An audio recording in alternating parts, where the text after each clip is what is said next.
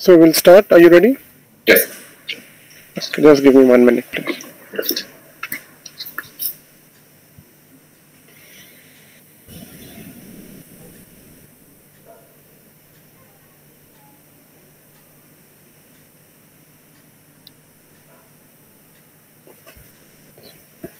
Good evening, everybody. Welcome to this evening episode of Pursue.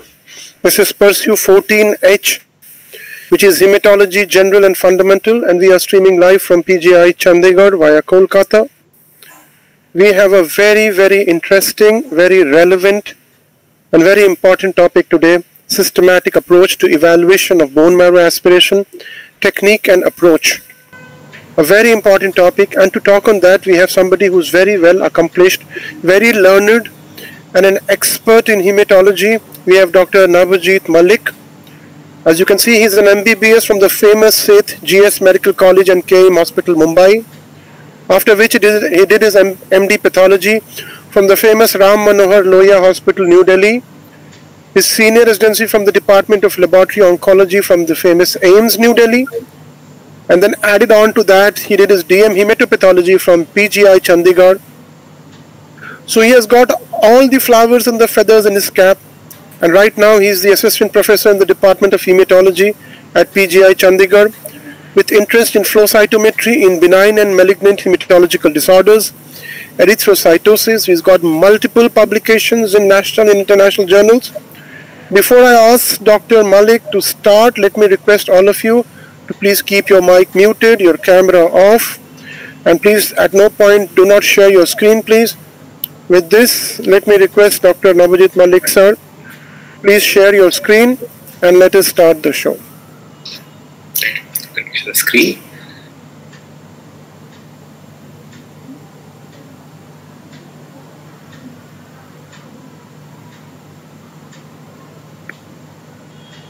I hope the screen is visible, sir. Not yet. Yeah, it's now visible, right? You can make it full screen, please. It's full screen? Okay, fine. Please start. Thank you, Dr. Nadeem, for that wonderful introduction, kind introduction. And I'd also like to thank you for giving me this opportunity to talk on this very important topic, as you said, systematic approach to bone marrow aspirate. There's also a very vast topic, and JRs in medicine who are doing JR in pathology all over the country would think that this is what they do all of their 3 years. Most work in hematology for JRs in pathology is related to bone marrow aspirate and bone marrow biopsy viewing. So let's see how to go about it.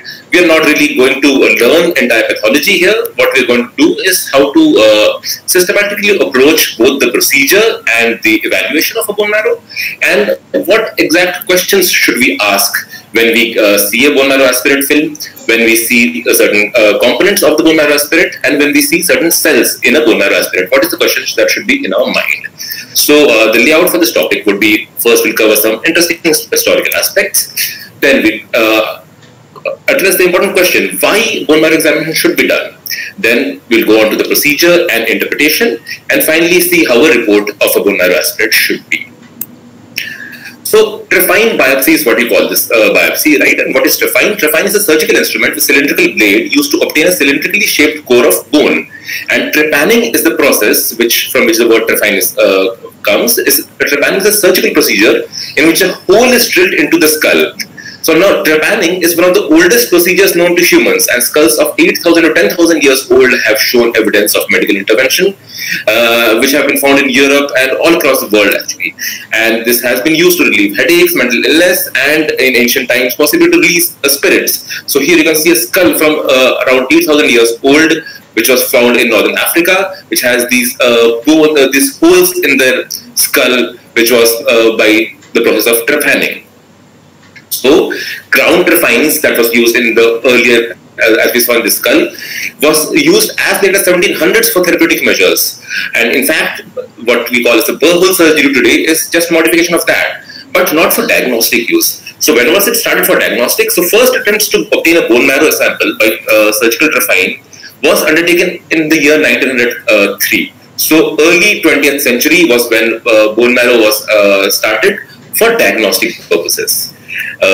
In 1920s, the first procedure was done on the femur. In 1920s, people went on to the sternum, tibia, and in the 1950s, the pelvis was suggested as the source of bone marrow examination. However, bone marrow examination as a popular diagnostic method became popular only after the 60s with the advent of the Wim-Silverman biopsy needle, which was used by McFarland and Temeshek.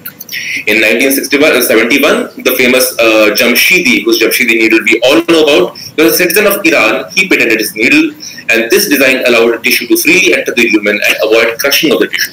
So good quality tissue was obtained, and bone marrow examination became very popular after this. So now the question, why bone marrow examination? Answers are very simple. Bone marrow is a very important and the major site of hematopoiesis in the body. It is also an important element of the reticular endothelial system. If you take what is the production of a bone marrow, so per kg bone body weight, daily average production of the bone marrow is around 2.5 billion red cells, 1 billion granulocytes, and 2.5 billion platelets, so huge numbers. And that is not all, it also has a huge reserve capacity. It can produce 5 to 10 times more if required in the times of stress. So we know that the bone is made of cortex and medulla, and the medulla has a honeycomb cancellous bone. Its interstices form the medullary cavity and contain the bone marrow. Now, bone marrow occupies the cavities of about 85% of the skeletal system. It weighs between 1600 and 3700 grams in a normal adult, and its distribution is very importantly age dependent. So what does that mean? In a neonate, virtually the entire bone marrow cavity is fully occupied by proliferating hematopoietic cells, which is called as a red bone marrow, right? But by early adult life, the hematopoietic bone marrow is only limited to the skull, vertebrae, ribs, clavicle, sternum, pelvis, and the proximal half of the humerus and femur. So here is a picture representation of this. You can see the bone and where the bone marrow is located in the medullary cavity. This is just a picture of the hematopoiesis. We are not going to get into the detail of this. We know that hematopoiesis occurs from the hematopoietic stem cells. We have the early or the long-term hematopoietic stem cells, which go on to the short-term hematopoietic stem cells, which go on to the multipotent progenitors, and they divide into the common myeloid and the common lymphoid progenitors. I just put this graph to show that the paradigms are slowly changing. This is what we thought was always happening, that there's a stepwise progression, but now we know that they are myeloid-biased and lymphoid-biased hematopoietic stem cells. So stem cells can produce both myeloid and lymphoid progenitors. The ones they are genetically programmed to produce both. They are producing usually one at one time, but if in times of stress and in times of need, the myeloid biased can also produce the lymphoid progenitors, and the lymphoid biased can also produce the myeloid progenitors. So the paradigm of hematopoiesis is slowly changing, and we are getting to learn a lot. So what are the components of the bone marrow now? So the bone marrow does not only have the hematopoietic tissue, it also has the bone, which is the cortex of dense bone, and it also has a stroma, very importantly, because the stroma releases all the growth factors which is required for the hematopoiesis that we saw in the previous slides. The stroma has vessels, reticulin and fibroblasts, and adipose tissue, and the hematopoietic components are the granulocytic series, erythroid series, megakaryocytic series, lymphocytes, plasma cells, mast cells, and macrophages. What are the indications of bone marrow examination? Two broadly, it is diagnosis and disease monitoring. Although bone marrow and aspiration and biopsy techniques are safe, they should be performed with a clear idea as to why are we going to do this bone marrow examination. We should have an idea beforehand and just not do a bone marrow examination blindly. Because in many hematological disorders, such as say iron deficiency anemia, thalassemia, acquired and inherited hemolytic anemias, Only the examination of blood and specialized laboratory test is sufficient to make a diagnosis without the need of a bone marrow examination. So we should be clear in our head why we are going to do a bone marrow examination. Now, this is a paper that was published in the IJLH, which is basically the ICSH guidelines for standardization of bone marrow sampling and reporting. And this states the various investigations and indications for the bone marrow examination. These are various myriad indications. Let's go on to the common ones. So let's see, PGI pre-pandemic, that was the year 2019, we did around 3,200 adult bone marrows and around 770 pediatric bone marrows. What were the common indications? So most common indication was acute leukemias, followed by check marrow. Check marrow is the term we use here for basically the follow-up marrows of acute leukemias. So acute leukemias and their follow-ups constitute nearly 1/3 of all the bone marrows that was happening in our institute. This is followed by cytopenias, non-Hodgkin lymphomas, plasma cell dysplasias, and the rest. So if we take a look at in the tabular manner, so acute leukemias and their follow-ups, non-Hodgkin lymphomas, plasma cell dysplasias, these form a major bulk, followed by cytopenias of unknown origin, aplastic anemias, myeloproliferative neoplasms, and such. But you have to be aware that this also depends, the indications also depends on the kind of center that you are placed in. So because PGI is a tertiary center, and all tertiary centers which have a good oncology unit, they will have a lot of acute leukemias and a lot of neoplastic indications for bone marrows. However, many centers might not be so. Smaller centers where I have worked before do not have so many malignancies as indications for bone marrow. So typically in a tertiary center, you will have these kind of indications like acute leukemias and non-Hodgkin lymphomas, plasma cell dysplasias, myeloproliferative neoplasms, etc. Whereas in smaller centers, the commoner indications are cytopenias, aplastic anemias, ITP, and DUO, or the pyrexia of unknown origin. So let's go to BMA, see what are the advantages of BMA. So bone marrow aspirate has the main advantage that it's the best suited for morphological evaluation because it gives wonderful cytological details which the bone marrow biopsy cannot give. It also has the advantage that a wide variety of cytochemical stains can be applied on this sample. It is highly useful for leukemia diagnosis and for anemia diagnosis because of evaluation of iron stores. It is very useful to see treatment response in acute leukemias, and very, very importantly, especially in this today's age, that samples for ancillary tests, that is flow cytometry and cytometry, etc., can be taken only from the bone marrow aspirate. Of course, it is much less painful than the bone marrow biopsy. What are the disadvantages? The main disadvantage is that it does not really give a good estimate for cellularity. It does give some estimate, as we'll discuss later, but not really a very good estimate. Biopsy is much better for that. And it does not give information on bone marrow topography. It may not detect disease showing patchy infiltration. So, for example, non-Hodgkin lymphomas, myelomas, and metastasis from some other site to the bone marrow, they might not involve the whole of the bone marrow. So, doing a bone marrow aspirate, we might miss a site in which these infiltrations are present, and that is why BMA might not be a very good technique for this. And of course, it is very useless in the situations of dry tap where we are not even getting a sample at all. Right. So, with that background, let's move on to the bone marrow aspirate procedure. So what are the prerequisites? The first main important prerequisite is a bone marrow procedure form which has a lot of details. I'll share with you the bone marrow requisition form that we have here at PGI, and we have of course the initial identifiers of the patient, followed by the clinician details also, and a very big space for clinical data and the history.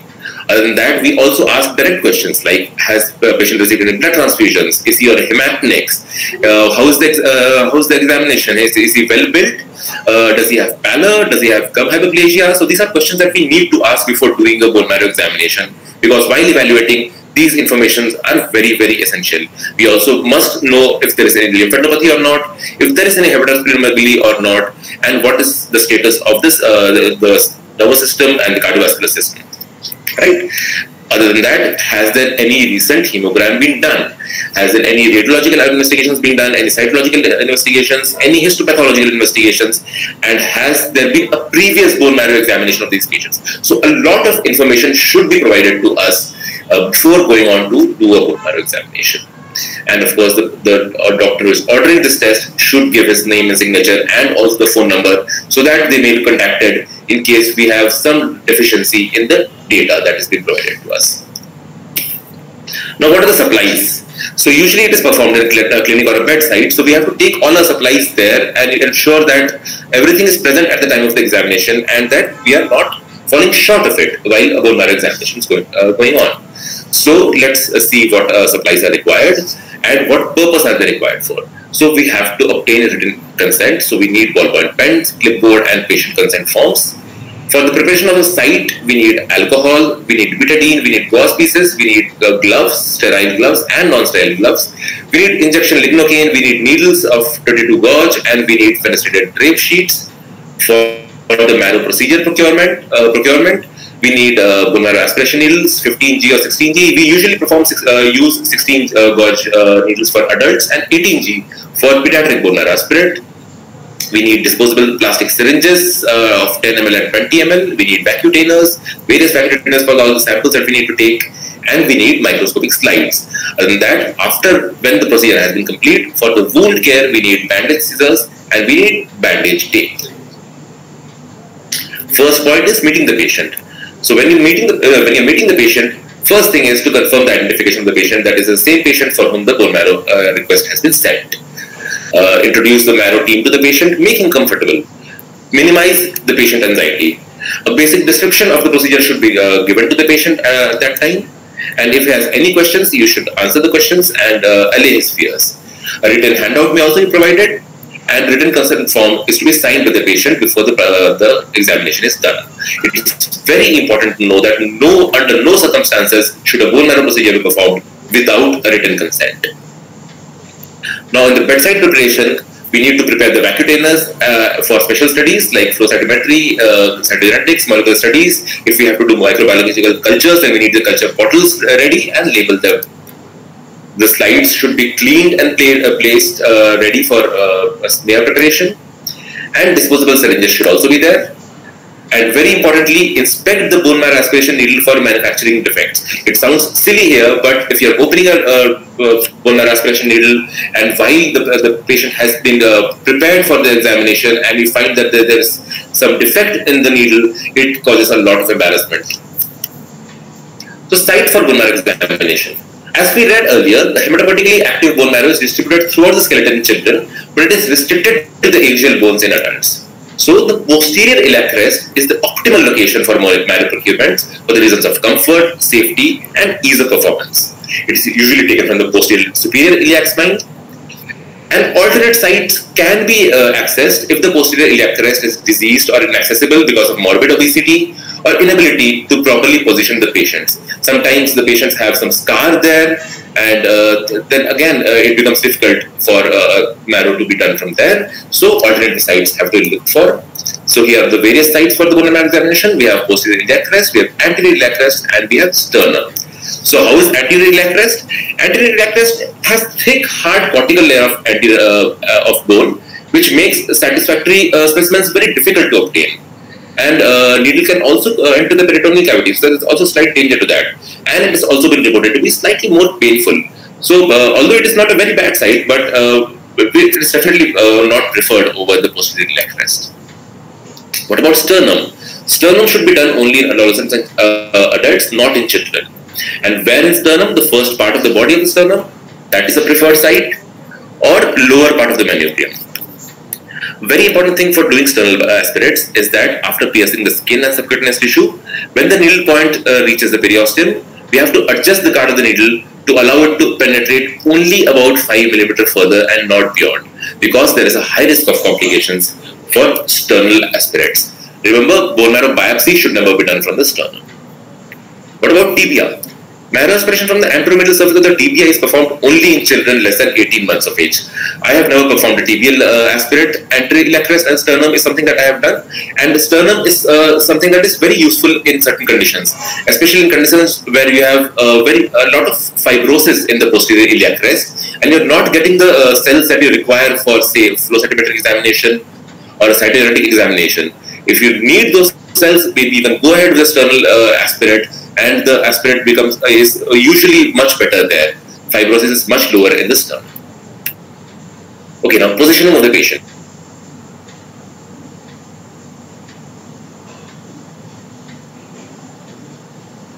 or right or left lateral decubitus with knees flexed, or it can also be done in a prone position.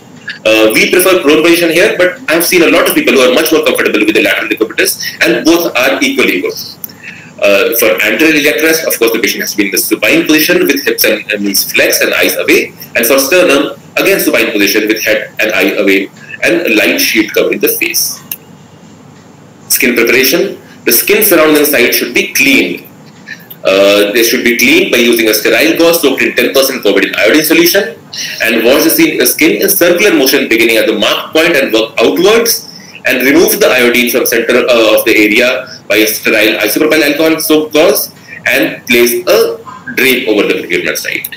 So this is how it is done. You can see that we are beginning at the center of the area and we move to the outside. We always have to move from the center to the outside. Once the iodine has been, the site has been covered with powdered iodine, then it has to be cleaned with alcohol.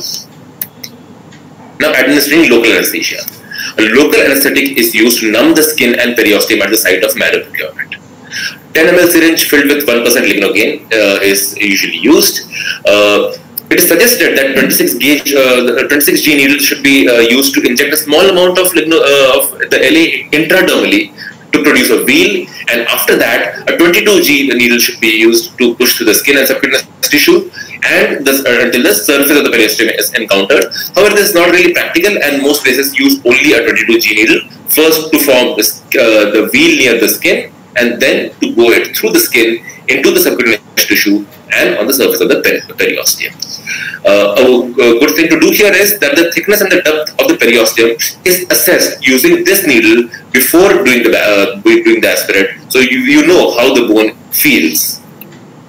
So here you can see, after clearing, the lignocaine filled needle is the syringe is being given to the patient, and here the person who is doing the procedure is also trying to feel the bone through the needle. Now 2 to 5 ml of lignocaine is used to anesthetize a roughly circular area of the periosteum. Spinal needle will sometimes be used. This is also something that might be used in obese patients where the site is actually too far and can't be reached with a normal needle. Spinal needles may be required.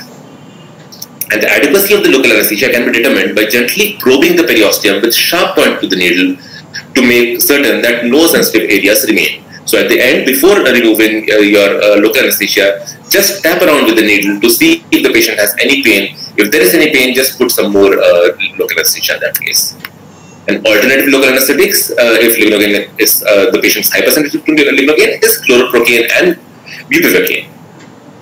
You should always remember that an emergency crash cart should always be ready with airway injectable epinephrine and hydrocortisone, and it should be kept ready for immediate use in case of any issues. So these are the various bone marrow aspirate needles that are available in the market: the Klima needle, the Sala bone marrow aspirate needle, the Waterfield iliac crest bone marrow needle, and the modern Jamshidi aspirate needle as well. What we are using here most commonly is the Sala needle. You can see the trocar, the cannula, and the guard. This is the guard that should be placed at the tip while doing a sternal aspirate. And you can see the number written in the 18 gauge. This is for pediatric bone marrow aspirates. A 16G Sala needle is usually used for an adult. Right. So now going on to the technique, the aspiration needle is obtained from its cover in a sterile manner. It is held horizontally for patient in the lateral decubitus and vertically if it is prone or supine position, with the index finger near the tip of the needle to control the depth of penetration. Now the needle is advanced slowly with steady pressure and slight twisting motion through the anesthetized skin, through the center of the wheel to the periosteum. And the aspirate needle is gently advanced through cortical bone by rotation and steady forward pressure. So here you can see the person is holding on the needle and slowly putting it through circular motions inside the skin and again through the periosteum into the marrow cavity. A sensation of decreased resistance usually indicated penetration of cortex and entry of needle into the spongy cancellous bone. When there is this giveaway feeling or feeling of decreased resistance, the needle is further advanced another 1 centimeter into the marrow cavity and the stylet is unlocked and removed. Now, a 20 ml syringe is attached. The patient is warned of a possible unpleasant sensation when the plunger of the syringe is pulled back, and small amount, that's only around 0.3 ml of the bone marrow, has to be aspirated. You can see here that the aspirate has reached only the hub of the syringe, and only this much is required. If more than this is taken, there will be hemodilution. So after this, the syringe is quickly handed over for the smear preparation, and another syringe is attached for marrow for the other tests that are required, for example, for flow cytometry or molecular tests or any other tests that are required. So first you take out this smear, this 0.3 ml, make slides, and then add another syringe to it, and then take out the remaining samples. If no material is aspirated, for example in dry tabs, we have to insert the needle further and try again, maybe move around the direction of the needle a bit, and then try again. And a lot of times, especially in acute leukemias where the marrow is really packed, if you probe a little, the aspirate comes. So as soon as the aspirate, as soon as we see that this syringe has 0.3 ml or just up to the hub, we now take it to the slides. You can see that there are two slides that are placed in a slanting position on the table. We put on the aspirate onto this slides, the slant slides, and wait for some time. Here, jokingly, these slides are called as goalposts, where we put on the bone marrow aspirate, and then when some of the blood starts dripping off, you collect the particles, and then you make the smears. You collect the particles from this slide, and you put them onto the smear making. Other than that, we have other samples that you have taken. For example, you can take Erythrocytosis samples for bone marrow aspirate, for flow cytometry, for molecular tests, and we take heparin samples for fish or cytogenetic studies. Now, bone marrow aspirate smear preparation. Smear should be immediately prepared at bedside from the first aspirate sample, that is the first pull. Now, traditional wedge technique, a drop of aspirated material is placed on one end of a clean slide, and a second slide is used as a spreader, held at a 30 degree, and a spreader slide held in front of a drop, moved back to touches the drop, and liquid spreads across the edge of the slide, and then pushed forward in a rapid swift movement, just like we do for the peripheral blood, and a particle-rich feathered edge smear is prepared.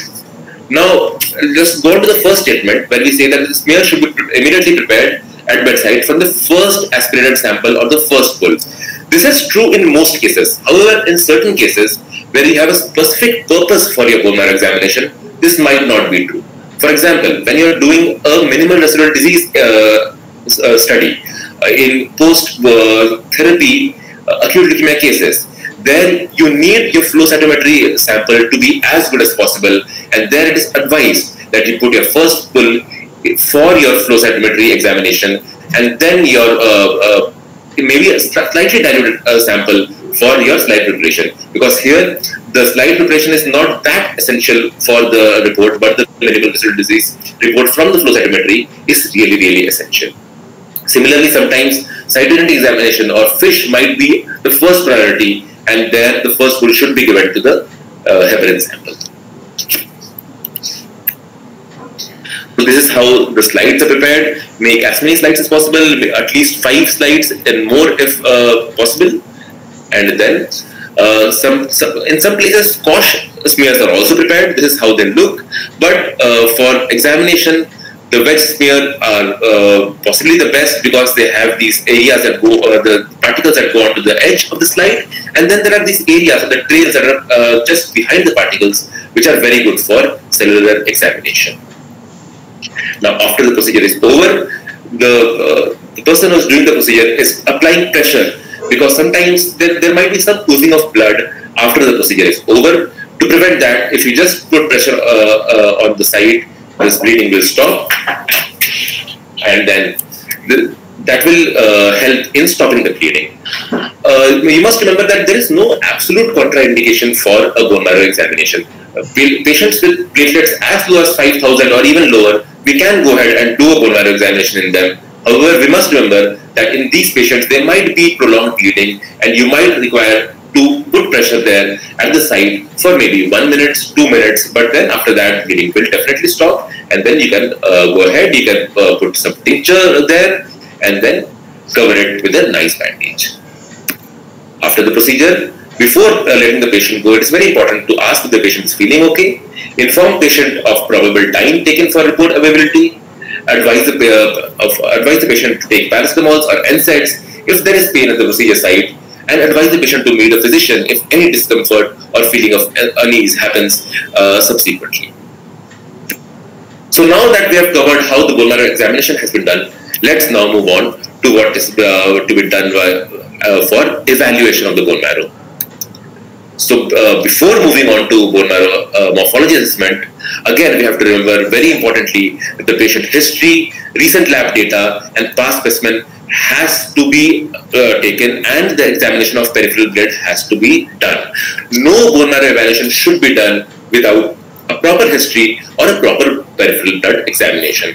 This is more important in labs where the pathologist himself or herself is not doing the procedure, so we do not have the data. We might not have the data at the time of the bone marrow examination, but during the time of assessment, we should always insist that we get as much data as possible so that we can correlate the findings very well. Now, going on to the adequacy of the bone marrow aspirate sample. It is difficult to have an objective criteria for adequacy in bone marrow aspirate.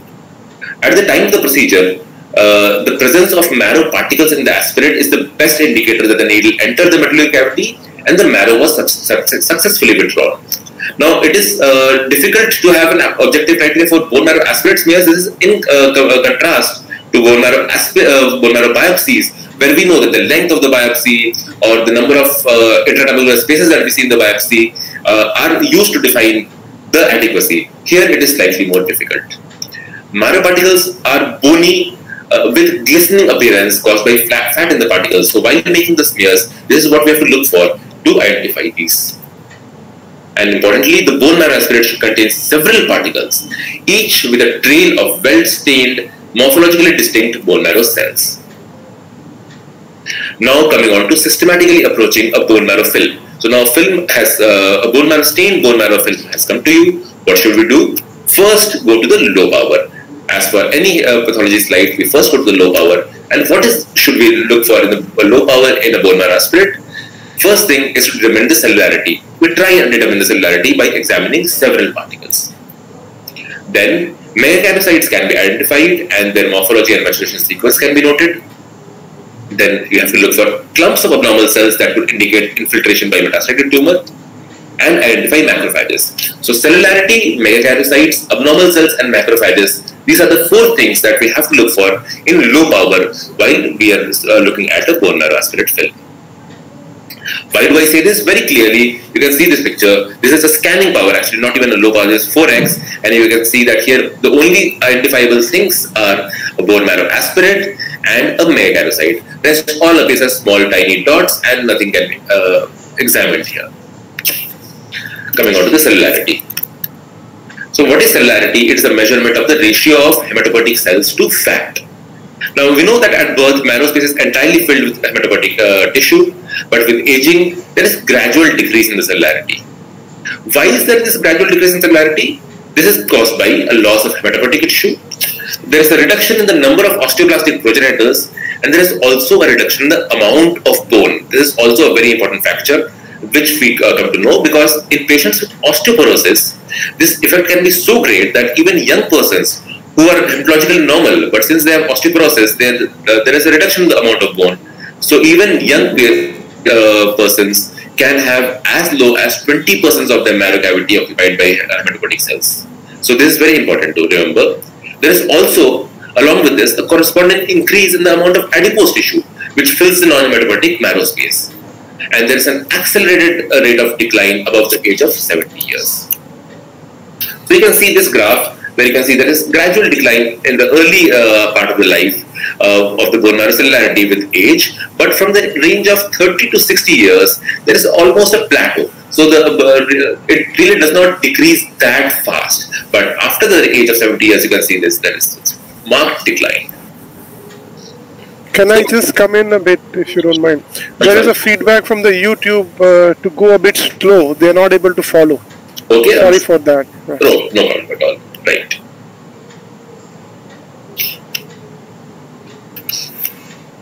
Right. So if we will look at cellularity, let's start with cellularity again. So cellularity is the measurement of the ratio of hematopoietic cells to fat. We know that at birth, the marrow space is nearly entirely filled with active hematopoietic tissue, and with aging, there is a gradual decrease in the cellularity. The reasons for this decrease in cellularity is loss of hematopoietic tissue, a reduction in the number of osteoblastic progenitors, and a reduction in the amount of bone, which can be seen in subjects with osteoporosis. Even young patients with osteoporosis can have very little bone marrow because there is a reduction in the amount of bone as such. Along with this, there is also a corresponding increase in the amount of fat, and there is accelerated rate of decline as we see in the following graph. There is an accelerated rate of decline of the bone marrow cellularity after 70 years, following a near plateau in the range of 30 to 70 years. So we had come to what is normal cellularity. Is there something as a normal cellularity? So a formula of 100 minus age is something that is commonly used to say what a normal cellularity of bone marrow should be at a particular age. But we have to remember that there are multiple variables which affect bone marrow cellularity, and the most important factor of it is the site of bone marrow examination. This might sound surprising, but you can see this graph where A and B are anterior, the bone marrow cellularity from anterior superior iliac spine of two different studies. C is the sternal aspirate and D is the anterior superior. Sorry, A and B were the posterior superior iliac spine, D is anterior, and C is the sternal aspirate. And you can see that there is variation in the cellularity depending on the site from which the bone marrow has been performed. So we can say that a normal middle-aged individual will have approximately 50% cells and 50% fat. So 25 to 75% cellularity is considered to be normal in individuals who are 20 to 70 years of age.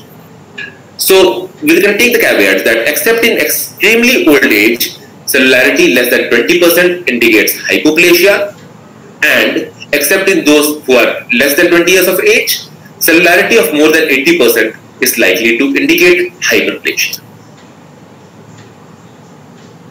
But again, we have to remember that bone marrow biopsy is the gold standard for assessing the cellularity. Now, there are certain caveats in cellularity assessment from bone marrow aspirate, because we know that bone marrow biopsy is the gold standard. What are these caveats that we should follow if we have only a bone marrow aspirate for assessment of cellularity? The cellularity of fragments or the marrow particles is of more importance than the cellularity of trails. So these particles are actually like mini biopsies and contain sufficient hematopoietic and fatty elements to give some idea of marrow cellularity. Occasionally, however, it must be noted that the presence of quite cellular trails despite hypocellular fragments suggests that the marrow cellularity is adequate. And also, because of the variability of cellularity from one intertrabecular space to the next, it is not possible to assess marrow cellularity if only a few fragments are aspirated. So it is very important that you should assess multiple fragments to assess the cellularity. Now let's take some examples. Here we can see that there is predominantly fat in this bone marrow aspirate particle and very few cellularity. And also in the trails we can see that almost no cells are there. So here, if the patient is a middle-aged patient or say a 20-year-old patient, we can comfortably say that for this 20-year or 25-year-old patient, this is a hypocellular bone marrow aspirate. In contrast, if we say that this bone marrow aspirate, we can see only cells and very, very little fat. So for this patient, if this patient is say 25-year-old, we can comfortably say that this patient has hypercellular bone marrow, because we can see the aspirate particle which is filled with cells, and we can also see that these trails are also filled with cells. So hypercellularity is definitely here. So we don't have any doubts in these kind of particles. But what about this? Here we can see that the cellularity in the particle is not that much. There are quite a lot of fat, but we also see that there is a lot of cells in the trails. A lot of cellularity is present. If we go into these trails, however, we see that we can see mast cells as well. We can see a lot of lymphocytes. We can see plasma cells. So what exactly is this? This was a 20-year-old patient who had complaints of cytopenias, and the clinicians were thinking that this could be aplastic anemia. But this aspirate particle is not exactly that hypocellular as you would expect, like for example this. So we have to do a bone marrow biopsy in these situations and see that the bone marrow biopsy is actually completely hypocellular. So how did we get this particle? So if we look at the bilateral biopsies, we can see that there is this area which is actually quite cellular, and we can also see hemorrhage in this area. So this is probably the area of the bone marrow from where the aspirate was taken. A lot of cells came along with it, and that's why we were fooled into thinking that is probably not a hypocellular or a aplastic anemia, when in fact the bone marrow biopsy revealed that it's actually a very hypocellular bone marrow. That is why we can understand why bone marrow biopsy is much more preferable over bone marrow aspirates for cellularity assessment. However, if we have enough particles and if we assess enough particles properly, even bone marrow aspirate is not a very bad sample for cellularity assessment. Hemodilution is a big problem. So hemodilution affects interpretation of bone marrow cellularity on aspirate smears. Now, adult marrows with greater than 30% lymphocytes plus monocytes are likely to be substantially admixed with blood. Similarly, a higher than expected proportion of mature neutrophils in the marrow is another clue to the hemodiluted bone marrow aspirate. So, a substantial dilution with the bone marrow may occur if aspirates or when multiple draws are taken from the same puncture site. So, as we saw earlier while doing the bone marrow procedure, when we take only around 0.3 ml initially, and then we take subsequent samples, the subsequent samples are always hemodiluted. So initially if we take, instead of 0.3, if we take just say 1 ml sample, even that will be hemodiluted. And that can affect our assessment of cellularity in the bone marrow aspirate. Okay, so now moving from cellularity, the other thing that we will look for in the low power are megakaryocytes. So megakaryocytes are large cells, around 30 to 160 micron large, and they are visible in scanning or low power. There is a marked degree of heterogeneity in both the nuclear DNA content, which is very surprising, and nuclear size of the megakaryocytes. Now, why is there heterogeneity in the nuclear content of megakaryocytes? That is because these megakaryocytes, they undergo a special type of cell division called as endoreduplication, where a cell undergoes a series of mitosis without actual cell division. So the ploidy levels in the mature megakaryocytes are variable. They range from 4N to 32N, which is very strange for our human body, because we know that most cells in our human bodies are diploid, that is 2N. 16N megs are most commonly found in bone marrow. Sometimes some huge and large megakaryocytes can even be 64, have 64N or 128N, so very large, very increased amount of DNA content. How are these megakaryocytes classified? They can be group 1 megakaryocytes or the megakaryoblast, which are small in size, 15 to 20 microns, and they have round to slightly lobulated nuclei and scant amount of deeply basophilic cytoplasm and high NC ratio. Group 2 megakaryocytes are slightly larger, which have finely basophilic granular cytoplasm. So we can see this cell in the center is a cell of the megakaryocyte series, very small basophilic cytoplasm and a deep singly lobated nucleus. These are probably the group 1, and here we can see this is slightly larger than that, but it is mostly deep basophilic cytoplasm, and there is some amount of granularity in the cytoplasm as well. These are the group 2. So what are group 3 megakaryocytes? The group 3 megakaryocytes are the mature megakaryocytes. Their ploidy level are 4N to 64N, as we had discussed, and these are the largest hematopoietic cells in the body, and they have a volume of approximately 15,000 femtoliters. They are multilobulated, cerebriform nucleus, and have plentiful weak basophilic cytoplasm and contain abundant azurophilic granules. The nuclei have a great majority of normal polypoid megakaryocytes, form irregular lobes joined by strands of chromatin. And this is how basically a mature megakaryocyte looks. You can see this huge in size. A lot of normal hematopoietic elements can be fitted into this single megakaryocyte. But we must also remember that the final stage, megakaryocyte maturation, so we get an apparently bare nucleus, which is actually a very thin cytoplasmic rim, because the great bulk of the cytoplasmic has been shed off already as platelets. So there is also a stage that can be seen sometimes in the bone marrow aspirate. Now, how do you assess these megakaryocytes? It's necessary to assess megakaryocyte numbers as well as morphology. So for numbers and morphology, it's a subjective assessment. We can't really say that exactly that the megakaryocytes are adequate or inadequate. Subjectively, we can say that they are decreased, normal, or increased. Some people take 3 to 5 megakaryocytes around a particle to be adequate, but this can be very variable, especially in the scenario where you have hemodilution.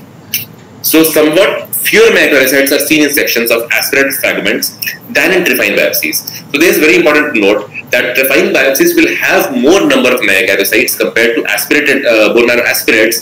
This is possibly because these large cells are not as readily aspirated as the smaller marrow cells. So the megakaryocytes in the bone marrow aspirates will always be slightly lesser than in the bone marrow biopsies. So there is a very important table that I've taken from WHO, which shows why megakaryocyte morphology and assessment is important, and especially important in the myeloproliferative neoplasms. We can see the various myeloproliferative neoplasms here, the polycythemia vera, essential thrombocythemia, and the PMF, the two stages of primary myelofibrosis. We can see the increase in quantity is really pronounced in ET. We can see the giant megakaryocytes are also present in ET. We can see that dense clusters of megakaryocytes are found in primary myelofibrosis, and hyperlobation or staghorn-like megakaryocytes are seen both in ET and in polycythemia vera, and maturation defects are noted in primary myelofibrosis.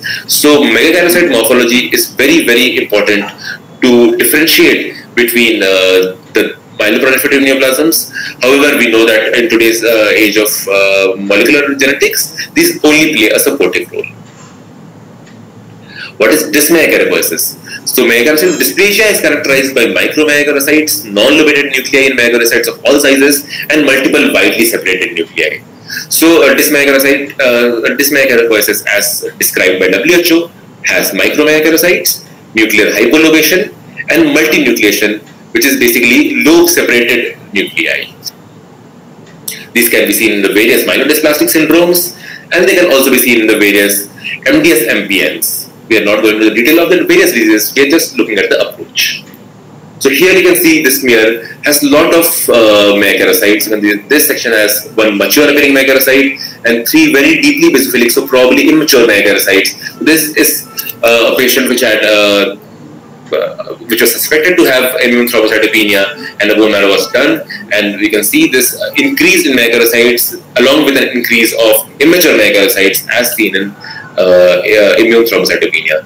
However, we must remember here that bone marrow examination is not really indicated in suspected ITP cases except in certain scenarios. ITPs can very readily be diagnosed if a patient has low platelets, and you give the patient steroids and the patient responds to steroids and the patient's platelets increase, we can say that the patient really has ITP. We don't really need to do a bone marrow for that.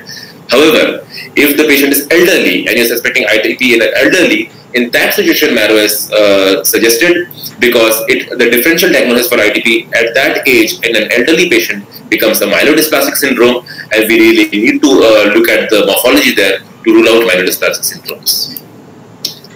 Here we can see another slide. We can see these deeply lobated megakaryocyte. I think we have a higher power image. You can see large lobations. This is a patient who had a platelet of around 16 lakhs, and we diagnosed this patient as essential thrombocythemia. And you can see how deeply lobated and large these megakaryocytes can become sometimes. The ploidy in these cells would be huge. There would be 64 N or 128 N. Here we can see some nice dysmegakaryotic cells. These cells which have separated, lobe-separated nuclei. This is what is called as a pawn ball appearance of megakaryocytes. You can see 3 or 4 of these nuclei here.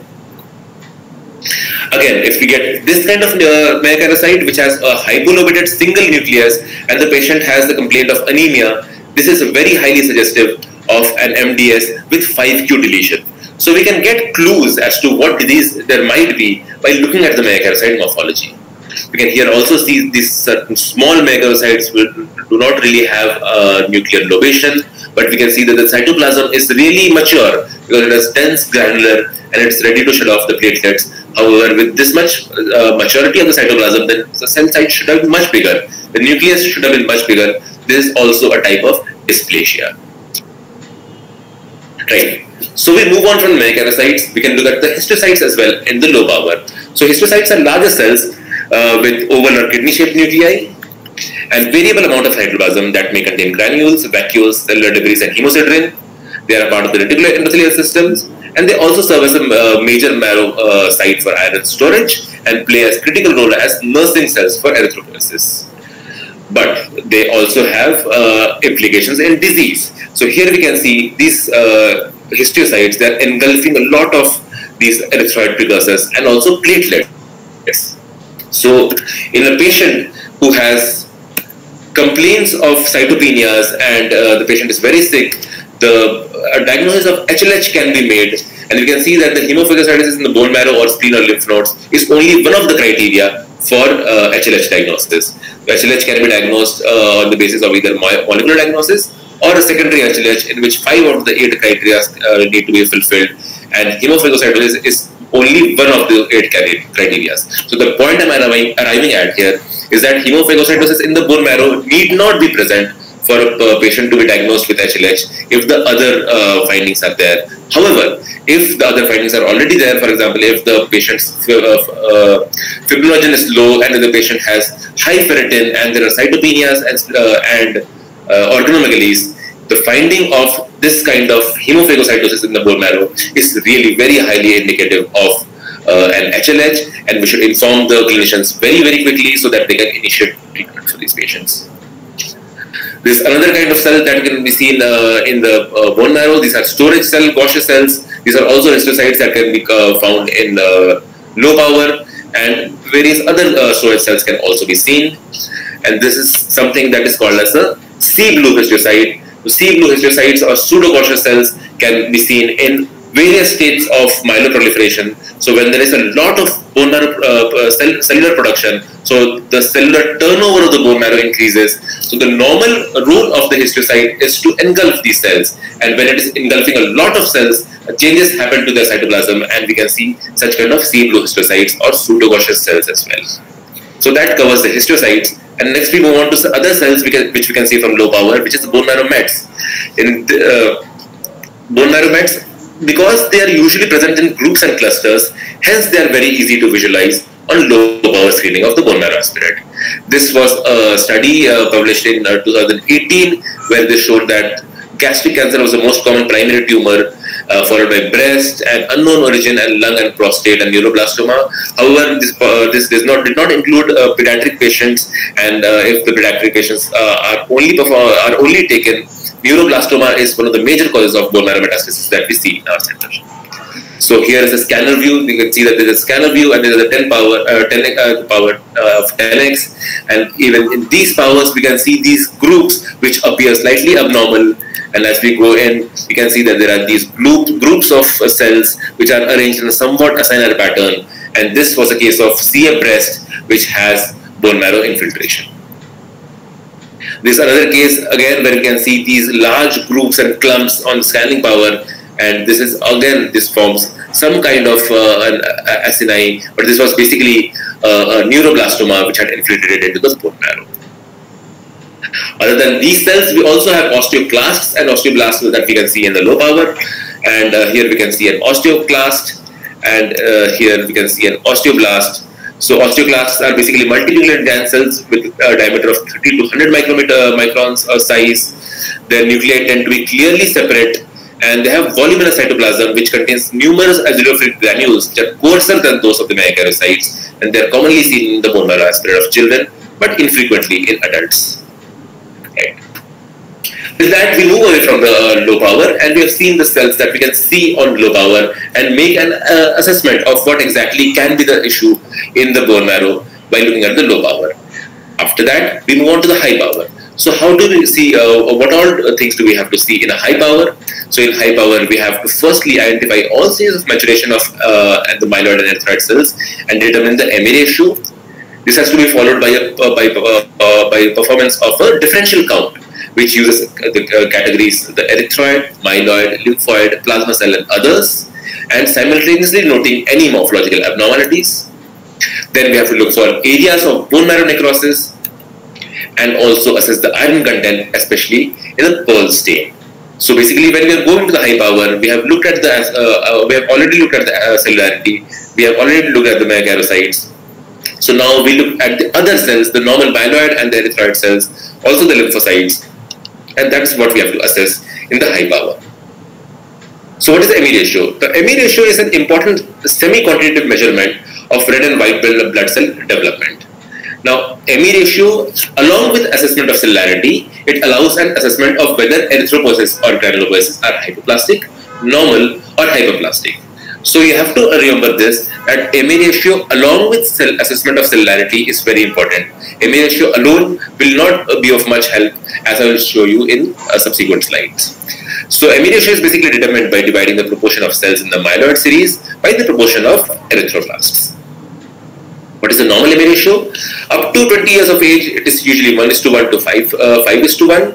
And over 20 years of age, in males, it is 1.1:1 to 4.1:1. It is slightly higher in females, 1.6:1 to 5.2:1.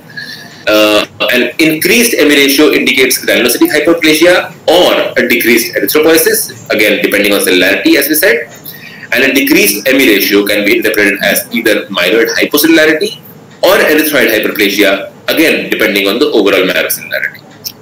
So let's take some examples. Here we can see there is a lot of erythroid hyperplasia. If we take a closer look, we can see a lot of erythroid cells here. This is a post-induction bone marrow. So it is a patient of acute lymphoblastic leukemia. He underwent 28 days of induction chemotherapy, and during this induction chemotherapy, the bone marrow becomes basically completely devoid of any cells because of the intense chemotherapy, and then the bone marrow slowly starts to regenerate. So in this regenerating bone marrow, we usually see a lot of erythroid progenitors. So erythroid hyperplasia is a very common finding in post-induction bone marrows of acute lymphoblastic leukemias. Now here we can see in this slide, there are a lot of myeloid cells and the erythroid cells are fewer. So the MA ratio here would be around 7:1, 8:1, maybe around 10:1. So we definitely know that the patient has a high MA ratio. But we also know that the cellularity of this, looking at the cellularity of this smear is also high. So with a high MA ratio, there is a myeloid component being higher and the cellularity also being higher, we can assess that this high MA ratio is actually caused by myeloproliferation. There is more proliferation of the myeloid series cell as seen by the hypercellularity and the increase of the myeloid series. In contrast, here you can see this smear, which also has a lot of myeloid series and almost no erythroid series. So here also your MA ratio will be very high. The MA ratio might in fact here be higher than the one that we saw in the previous case. But is the cellularity also high? No. The cellularity in this smear is actually not too high. It is actually low. So what is really happening here? So the high MA ratio in this case is not actually because of the proliferation of the myeloid series cell, but it is because of the absence of the erythroid series cell, which is skewing the MA ratio towards the higher MA ratio. And here we see that this high MA ratio is actually caused by paucity of erythroid precursors, and this patient has a pure red cell aplasia. So now, after looking at the various aspects of MA ratio, we come on to the differential counts. The differential count is performed by determining the percentage of various marrow cell types on a well-stained and technically adequate aspirate smear using a manual or electronic differential cell counter.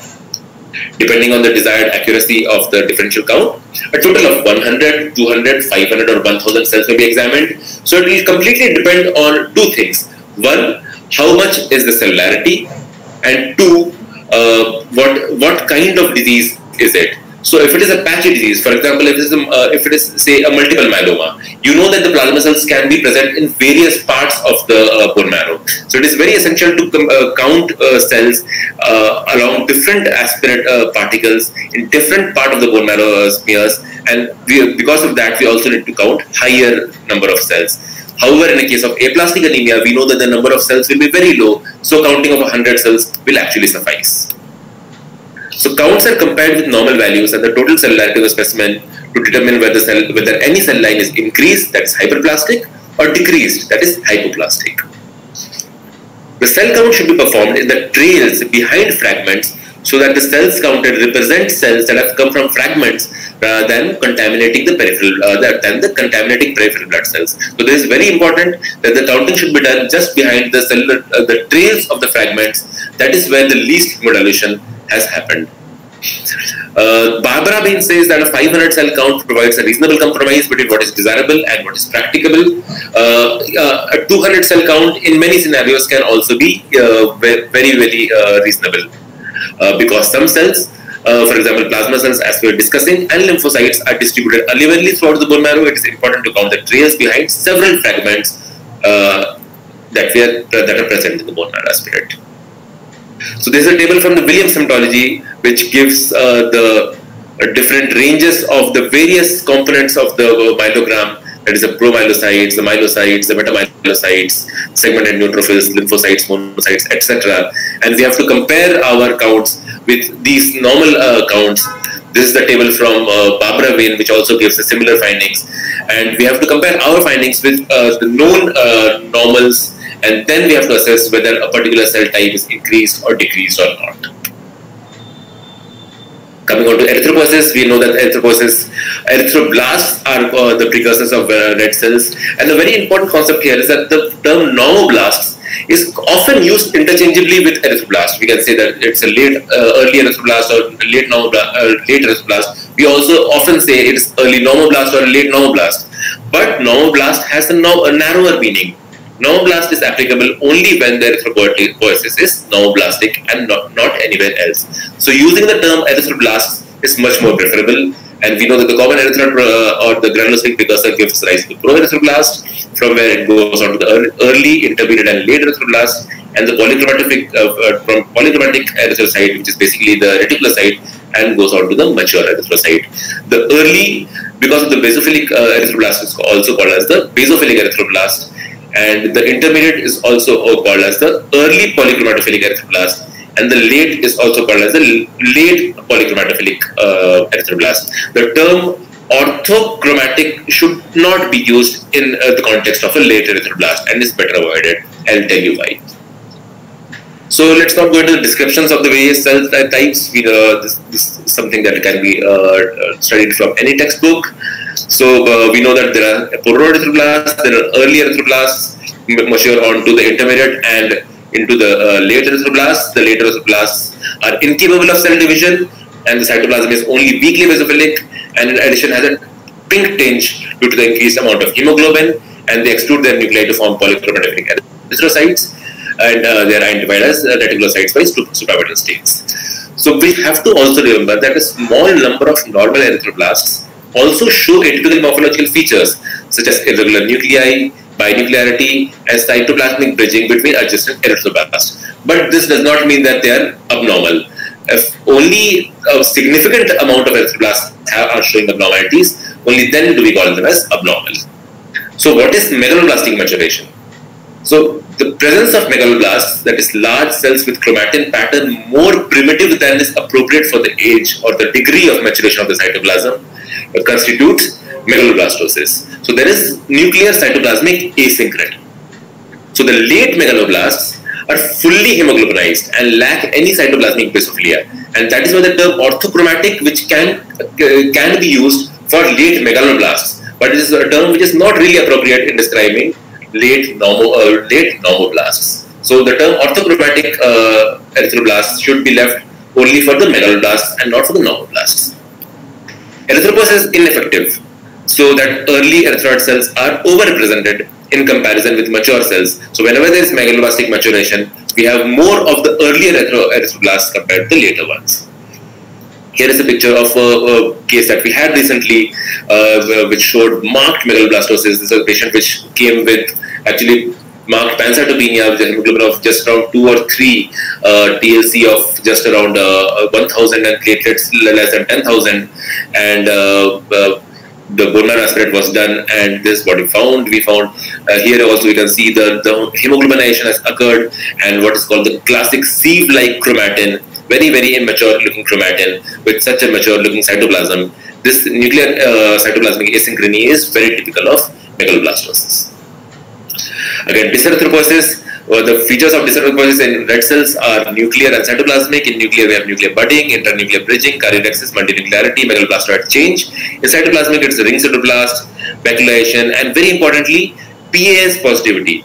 The erythroid precursors are usually PAS negative, but if you see PAS positivity in erythroid precursors, you can call it as dyspoetic erythroid precursors or dyserythropoiesis. This, I feel, is one of the very important uses of periodic acid shift or the PAS stain in bone marrow aspirate smears. We know that the causes of dyserythropoiesis they can be secondary to infections, B12 folate deficiency, drugs, and many other causes. They can also be seen in congenital dyserythropoietic anemias or CDAs and the MDS and MDS-MPNs. These are various morphological features of dysbiosis that we see in various cases. And from erythroid precursors, we now move on to granulopoiesis. Granulopoiesis, again, we know from myeloblast, we move on to promyelocytes, metamyelocytes, myelocytes, metamyelocytes, band cells, and neutrophils. We don't really need to describe them in detail, but a common abnormalities of granulocytic lineage that needs to be looked for in the bone marrow aspirate is whether there is increased granulopoiesis or not, which happens in an MPN or an MTS MPN or an AML, or if there is a maturation arrest, which can occur in congenital neutropenias, or again the dysbiosis or the granulopoiesis. Now this is the case that had come to us previously with marked neutropenia, and if you can see here, this is a very 1-year-old kid. If you can see, the granulocytic precursors only comprise these small cells, which are basically promyelocytes. This is maybe a promyelocyte, this is maturing onto a myelocyte. So there can be some predominantly promyelocytes, some myelocytes. There is another myelocyte here. So there is basically the maturation of the myeloid series lineage has stopped at the promyelocyte and the myelocyte cell. So there is maturation arrest, and this is what happens in congenital neutropenia. This kid had severe congenital neutropenia. Here also we can see that there are a lot of eosinophils present.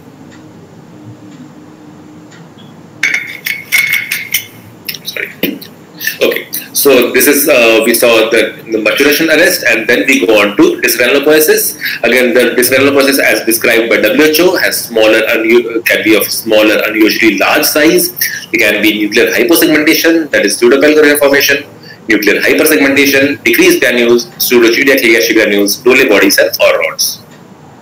So here are various dysgranulopoietic forms, and we can see ring neutrophils, which are rarely seen in as dysbiotic forms, but when we can see them, they are very, very good indication that dysbiosis is happening. What about monocytes? We know that monocytes come from monoblasts to promonocytes to monocytes, and monocytes and the precursors are actually quite infrequent among bone marrow cells, because in contrast to mature neutrophils, they are released rapidly into the peripheral blood rather than being stored in the bone marrow. Here is an example of a very classical monoblastic leukemia that we had recently. You can see this, all these blast-like cells with open tip chromatin, abundant cytoplasm. These are all monoblasts, and here we can see some of these cells also have nuclear cleaving, and these are the promonocytes. I can show you another picture which has these cells which are very, very fine chromatin, abundant amount of cytoplasm, light blue cytoplasm, finely vacuolated cytoplasm. These are our promonocytes, and here is a myeloid blast along with promonocyte in the case of myelomonocytic leukemia. What about mast cells? Mast cells are derived from multipotent myeloid stem cells. They appear as oval or elongated cells, and they vary in size from 5 to 25 microns.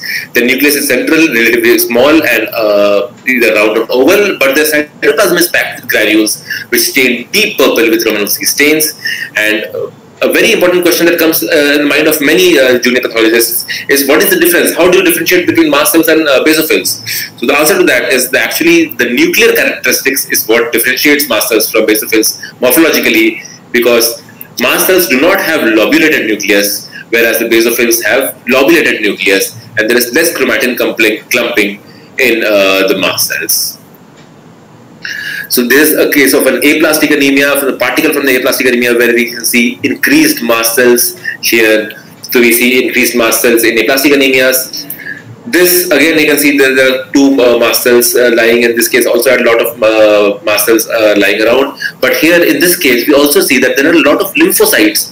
So this is basically a case of lymphoplasmacytic leukemia and lymphoma with bone marrow infiltration. And we must remember that in lymphoplasmacytic lymphomas, a very good indication or a very good hint that this is an LPL is that there is a marked proliferation of mast cells in these neoplasms. So lymphomas which have marked mast cell proliferation, LPLs are one of those. Other than that, of course, we have a huge spectrum of mast cell disorders, which in themselves will have a lot of proliferation of the mast cells. We move on to lymphocytes. So lymphocytes, we know that there are B and T lymphocytes. They share common origin with myeloid cells and the pluripotent stem cells. And the bone marrow, They're mature and immature, contains mature and immature B cells, but only mature T cells, because T cell maturation occurs in the thymus. So the immature T cells are actually found in the thymus, whereas the immature B cells are found in the bone marrow. But lymphocytes are not very numerous in the marrow. Excuse me.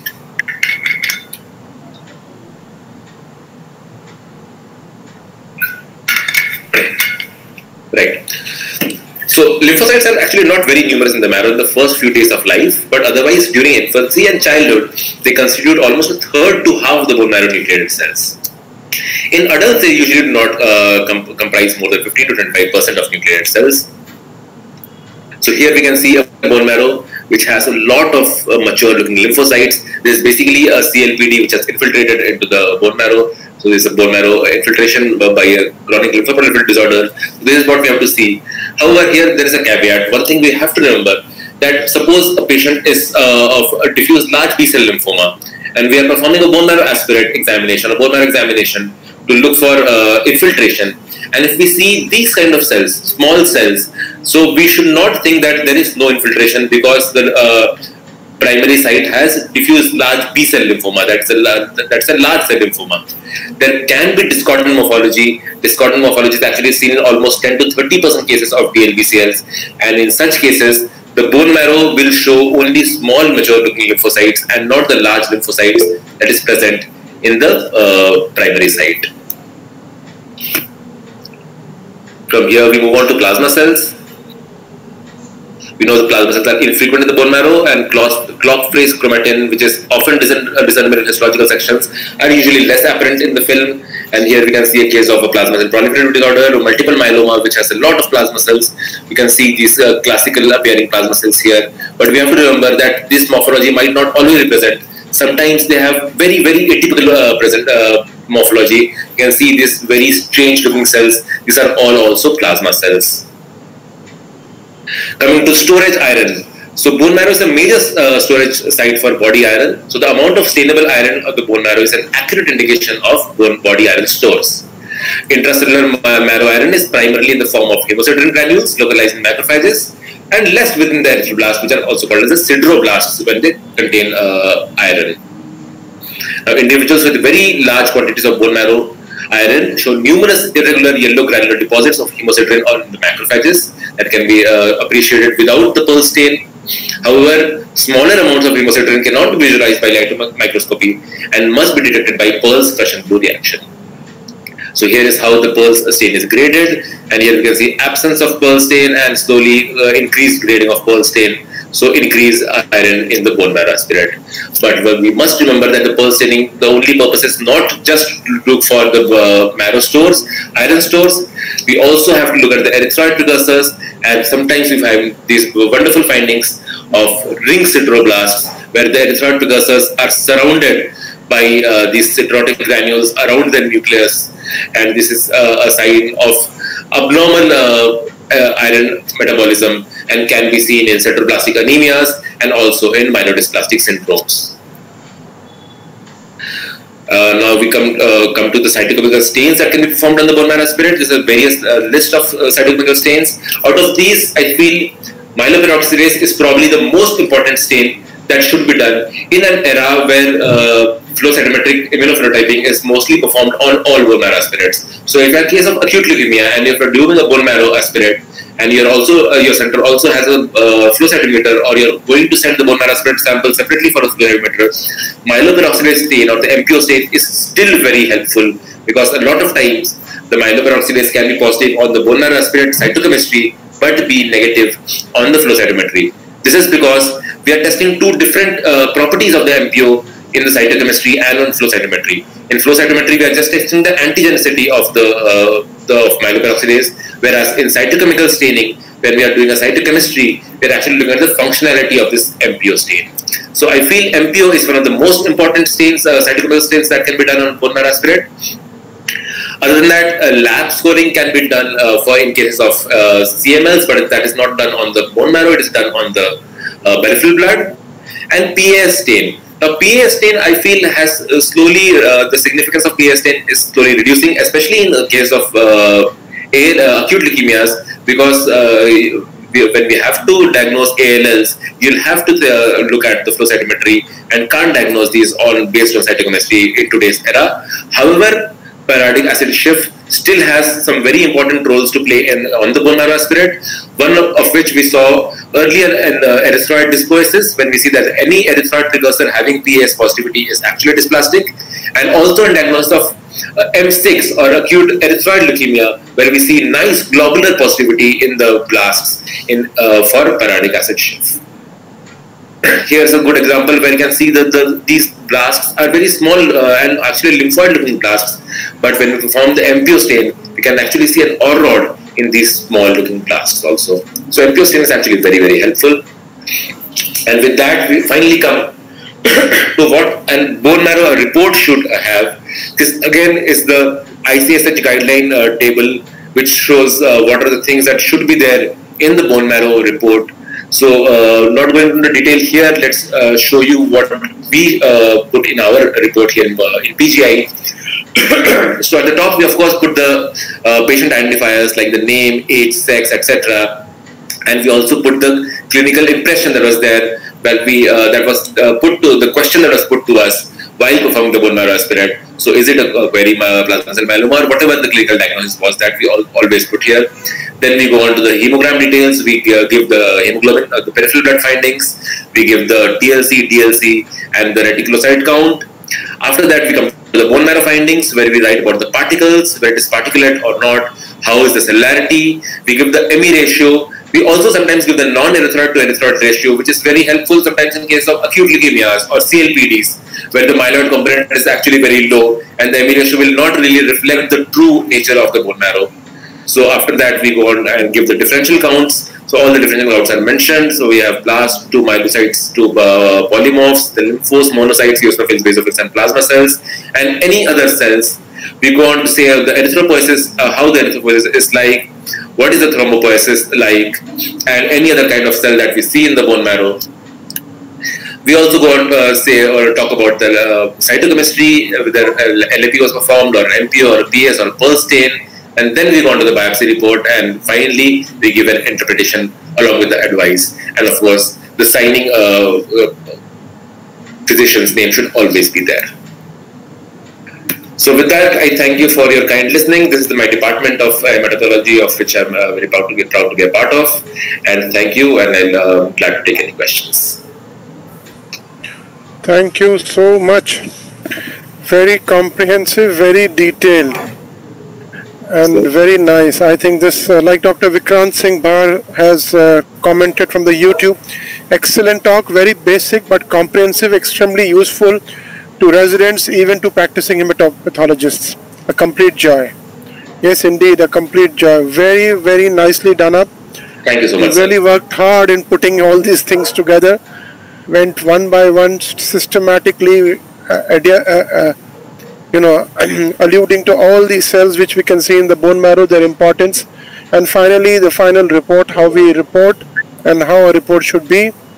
Just let us wait and see if there are any questions on the YouTube. Sure, sir. It just takes about 30 seconds, there's a delay. Right. I must also say that this is such a huge topic that I'm sure some things must have been missed here. I just tried to give a basic outlook of all the things. No, you have done complete justice. You have addressed all the things which are required, because as you must be aware that we are in the process of this hematology teaching program. Right. So in various specific areas, all those areas will be highlighted. Otherwise, this, if you go on highlighting here, this would go for 3 hours. Exactly. Yes. Yeah. So you have exactly edited the presentation perfectly well. Very nicely done. Excellent. Dr. Avinash Priyadarshini says, excellent talk, sir. Right. Thank you, Doctor. There are no questions. Wonderful presentation, I would say. Excellently done. And please share the PDF of this presentation. Right. And we would share it with the students. And we will be back with you with the refined biopsy, which is again something very basic and very important for all of us to learn. Thank you so much, NABHAJIT Mallik. Thank you so much for taking out time, running back from your home to the office to attend to and to take care of this. Thank you so much for your effort. God bless you. Take care. Bye-bye. Thank you. Bye. Bye.